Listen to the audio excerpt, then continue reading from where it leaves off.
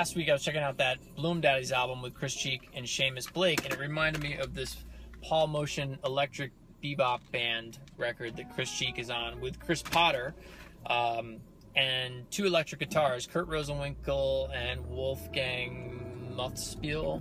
I'm sure I'm mispronouncing that.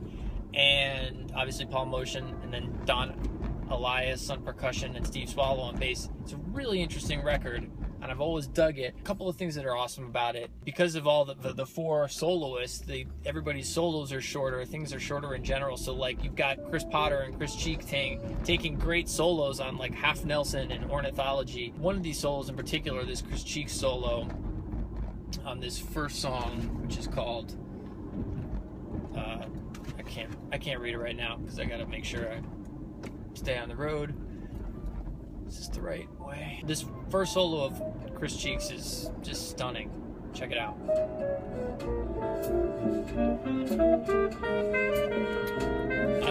I love how like the guitar solo ends with this descending da da da da da da da da, and Chris Cheeks starts his solo with da da da da da da.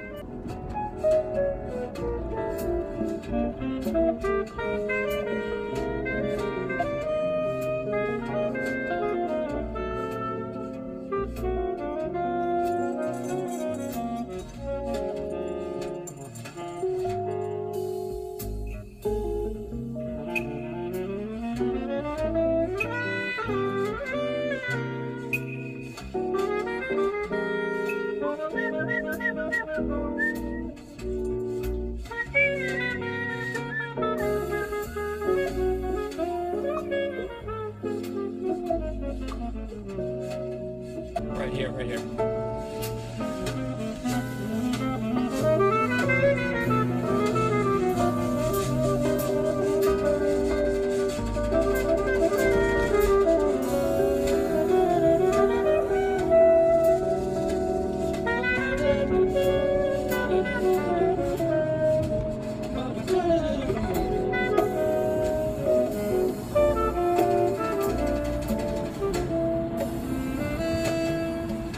Gorgeous. And then Chris Potter on alto.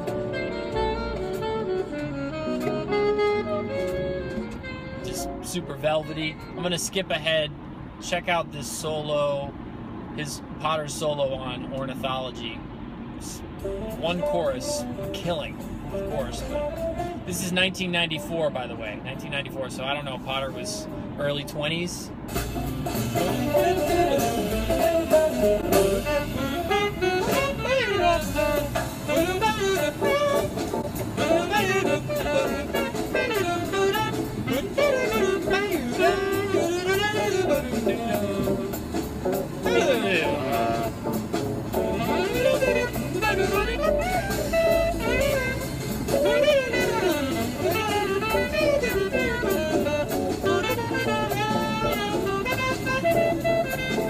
Witch hunt?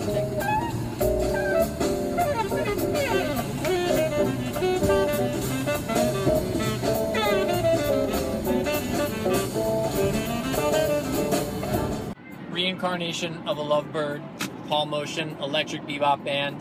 Until next time, enjoy.